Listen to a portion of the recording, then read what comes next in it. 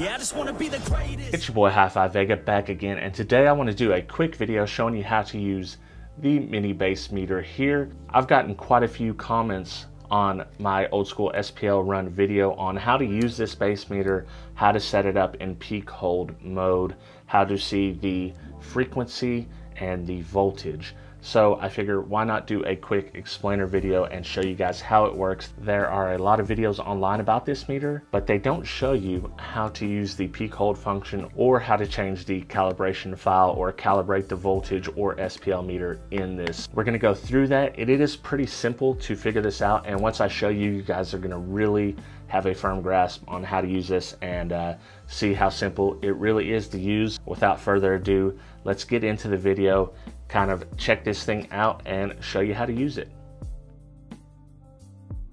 Okay, here is the mini bass meter. This is the version 1, I believe. The version 2 has the green screen, but let's go through and kind of show you what all it has. Right now it's hooked up, well, it was hooked up to the USB port, which you can use for power here. You need to use this DC port if you want to get a voltage reading off it, and it comes with a nice little 12-volt plug here with the adapter, so you can read voltage. As far as what this thing can do, it can tell you the decibels. Obviously, that's the most important thing. That's what everyone wants to know. It can also show you the frequency at which you hit that number, and it can also show you the voltage when you hit that number. You can also set it to hold maximum SPL as well as maximum voltage. There's a few other things you can do. This has 2 calibration files in it, one for the TermLab Classic and one for the TermLab Magnum. I currently have it set on the TermLab Magnum. You can also, on top of that, adjust the voltage if it's a little bit off, and you can adjust the SPL if it's not exactly matching up to what you have. Let's start with how to set this in peak hold mode. A lot of people have a lot of trouble getting this set up, and it's actually very straightforward. When you first plug this thing in, what you're going to get is the current SPL readings. It's just going to kind of cycle through what the current SPL is of the room, and this says 120 low. When it does that, it means that the SPL is not really loud enough to be accurate. So anything under 120 decibels is going to just pop up low and kind of show random numbers. Obviously your system is probably going to be much louder than this, and then you will be able to get into the real SPL readings in your vehicle. Peak hold is what everyone wants to know. What you're going to do is go to hold. Right now it's off. You can use the left mode button or the right reset button, and you can cycle through P3, P2, P1. The difference between these, the program 1 will hold maximum SPL as well as the maximum voltage at that SPL, meaning if you hit a 140 at 13.6 volts, that's what it will show you. P2 and P3 will hold maximum SPL and maximum voltage, so maximum voltage will not correspond with the maximum SPL. It will just show you your maximum voltage. With that being said, we'll set it to P1 so we can check it out. We want to see maximum voltage and maximum SPL that correspond. I assume that'll be the most common thing that people want to see, the program 1.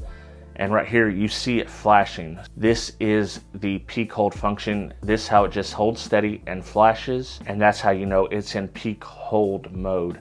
So I'm going to blow in the back of the sensor here and see if we can get that number up a little bit more.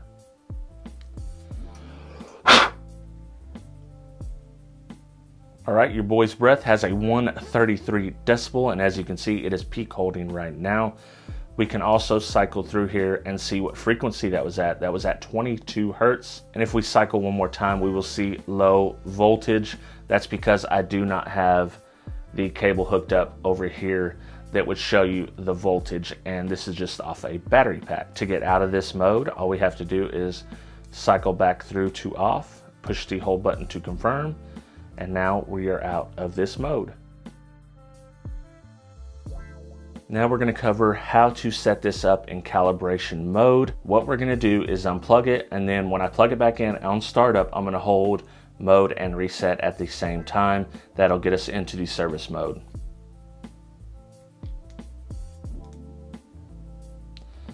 we're in service mode now, so we can change a few things here. The first thing is going to be the type. That is the calibration file. Like I said, type 1 is the TermLab Classic, type 2 is the TermLab Magnum. The decibel adjustment, if you have a difference in decibel from another meter that you have and you know it's calibrated and accurate, you can set that here by going, you know, up or down. You can subtract decibels to make it right. You can add decibels to make it right.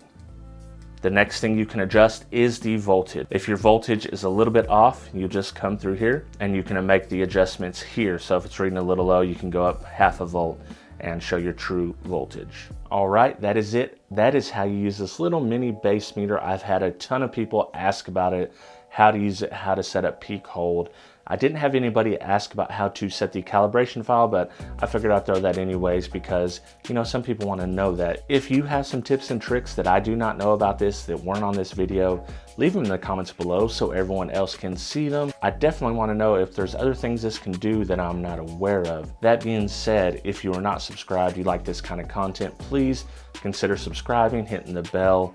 Plenty of stuff like this to come, you know, podcasts, amp dynos, subwoofer test, all that type of stuff. And yeah, I appreciate you watching, and I will catch you in the next video. I'd like to thank all my Patreon supporters, but I want to give a special shout out to the $6 or more members: 2001 Monolithic, The Third Era, G Nava, Joaquin Juarez, El Fuego, Travis McClendon, Brandon Hanna, William Berg, Boxboy Audio Sound Solutions, Jesus Tires, Orion the Great, Chris Hanley, Dennis Cromwell Jr., Vin Quach, Scott Dilbick, D. Stewart, Derek Simpson, and Aaron Waltz. For as little as $2 a month, you can join the team and get Patreon exclusive content. I'm trying to reach my goal of $200 a month so I can do an exclusive podcast only for Patreon supporters. If you want to help me out, I am only $20 away from that goal. So check me out at patreon.com/HifiVega.